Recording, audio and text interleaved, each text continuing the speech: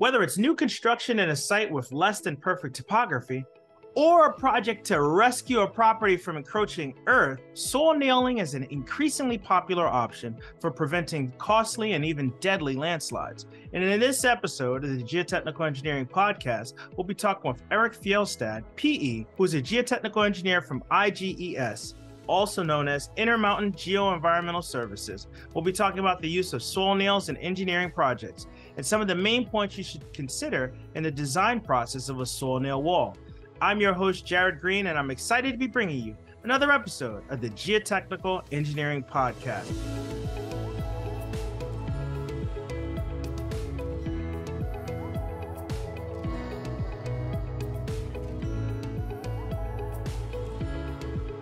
Before we dive in, we'd like to recognize our sponsor for this episode, PPI, a leader in engineering exam prep for the FE and PE exams.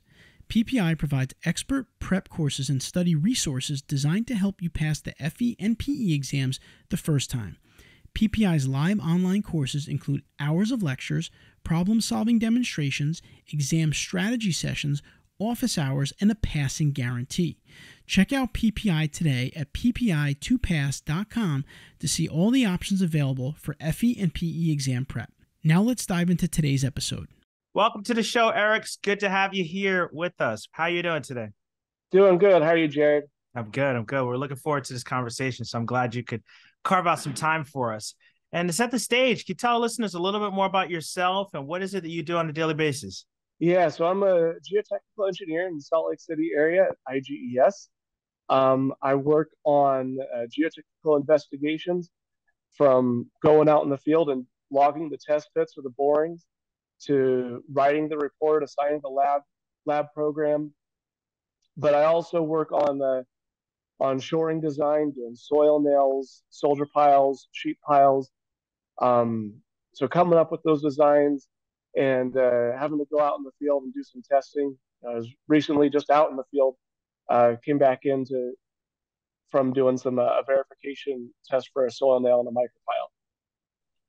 Excellent. So we talked about a lot of different technologies on the show. We've talked about a lot of different, geotechnical engineering solutions. But come to think of it, we really haven't talked much about soil nails.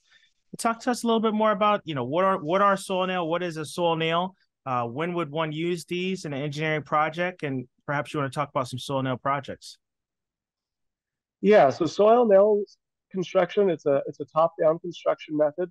So if you had a hillside, you would start by excavating down a little bit, injecting the soil nail into the cut face, and you would go along horizontally. You'd lay down some welded wire mesh and then spray that with some shotcrete, providing you the retention for your hillside so it doesn't fall down. Soil nails, they can be used in a variety of projects, whether it's for a large basement excavation, like for a large building downtown. It could be used for providing some global stability support. If you're in an area, say a landslide prone area that has some weak soils and you need to shore up the hillside so you don't get some movement when you start to develop that area. All right, thank you for that. Now, what are some of the things that somebody should be looking for if they're doing construction observations during a soil nail installation? Yeah, so a lot of projects that require soil nails will have someone out there doing observations, doing QA, QC on these soil nails as they're getting installed. And the design, there's going to be quite a bit to it to someone that may not be familiar with soil nails. And so if I were talking to someone in the field, the things that I would recommend to them are, make sure that the soil nails are going in at the right spot. Make sure that the lengths match with the height that are being specified at that location. Make sure, look for the bar size. Is the bar size right? Are they putting it at the right angle? Is the inclination of the bar right? And so those are some pretty basic things that can be watched for as you're out in the field.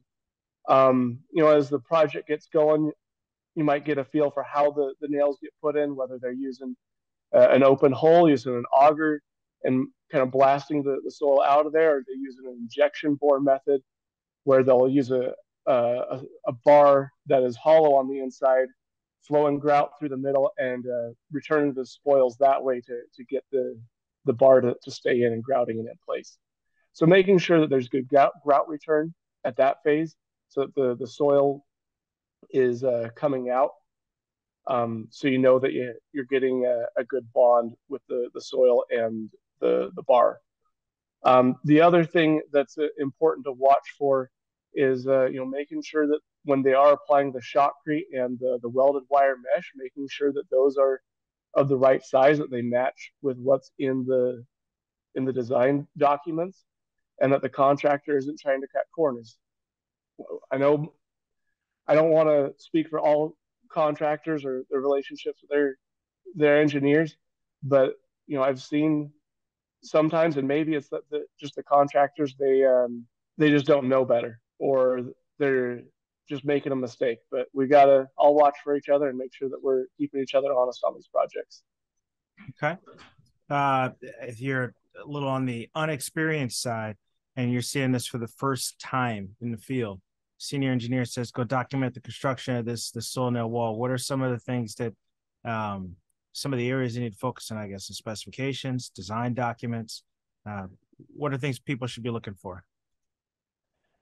Yeah, so certainly getting familiar with the design document that's being used for the project. Another great reference that I would put a plug for is the FHWA manual for soil nails. So I believe that's the GEC 7 is what we refer to it as out here. And so looking at that and seeing what it says, what does it say is necessary for something like a verification test or a proof test, something that you might see while you're out there doing observations on this wall, and understanding what those things mean. Yeah, just being familiar with the design document, being familiar with the FHWA guidelines, so that way we can that the project can be done correctly. Okay. And what are some of the main points when you're thinking about soil nail design? You're right. GEC 7 is really the governing document there. What are you thinking from a design standpoint? You're responsible for designing for the wall. Yeah. So when I go and do a design for a soil nail wall, most of the time there'll be a geotechnical investigation done beforehand, and they'll probably include boring logs or test pits, and they may or may not have strength testing, and so you got to have some engineering judgment as to what those soil strengths are that you're going to use for modeling. And so having the judgment to know how many layers to use or to use just one, depending on the situation, and then understanding, okay, we have this geometry, we have this retained height, we have these soils. Now, what about loading conditions? What sort of loads could this project see during the construction life? Whether it's a temporary and it's just seeing some construction loading, maybe a crane up above, or during if it's a permanent wall, is it seeing some seismic loads, or do we need to account for seismic loads? Or other, could it be next to a road and you got to account for roads in the future? Things like that. So that way, when you're modeling it, you come up with an appropriate outcome, an appropriate design. And then you can look at, okay, we've got the soil, we've got the loading, we've got the height. Then we put in the lengths of the soil nails and start looking at what sort of factors of safety are we getting. Are they appropriate? Do they meet the minimum standards for this project? What do we know about the contractors that are going to be bidding on this?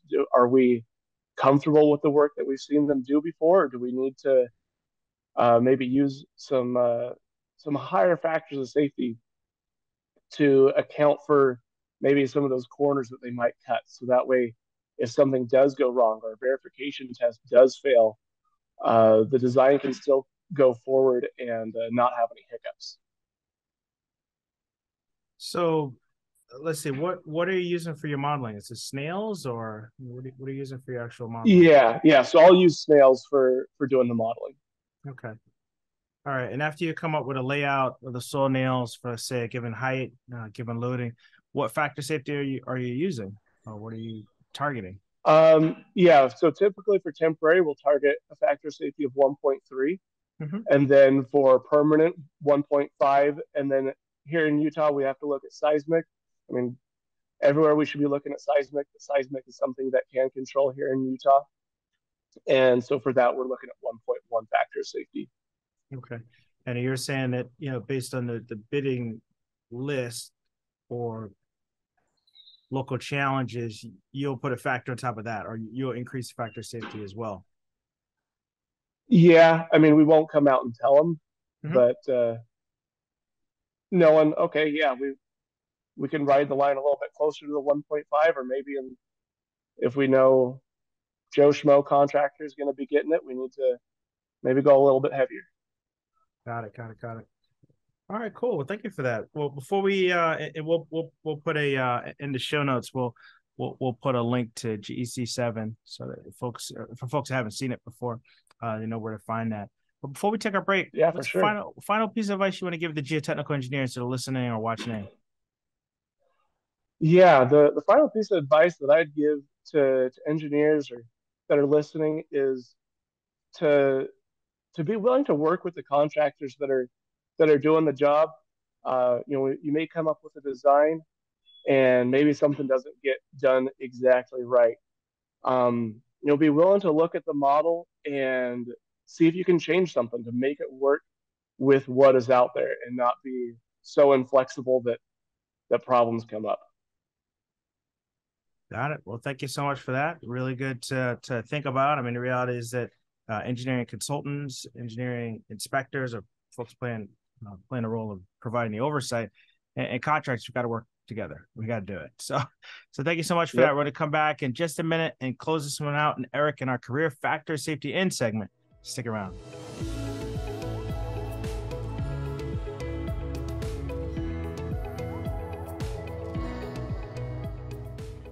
All right, welcome back. It's time for our career factor safety in segment. In geotechnical engineering, just like many disciplines of engineering, it's important to incorporate a factor safety into your design. But what about incorporating a factor safety into your career? Today, of course, we're speaking with Erik Fjeldsted, PE, a geotechnical engineer from IGES. Now, Erik, it's funny, we already kind of talked about factor safety, talking about these walls, but you've had a very successful career already. And when you look back in your career, what's one thing that you've implemented to give yourself, call it a career factor of safety? Yeah, I'd say what I've done to give myself a factor of safety in my career is to be willing to do the jobs that other people don't want to do in your office. Be willing to step up and say, yeah, I'll go work out in the cold and do that field work, or I'll take on that project that I know the client may be demanding, and be willing to go the extra mile and put in the extra effort to do those jobs that may be a little uncomfortable. And I feel like that has paid off for me and helped open opportunities for me.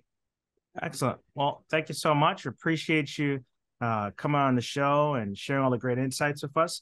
And it's possible you shared information that will be very helpful for our listeners. I know you did.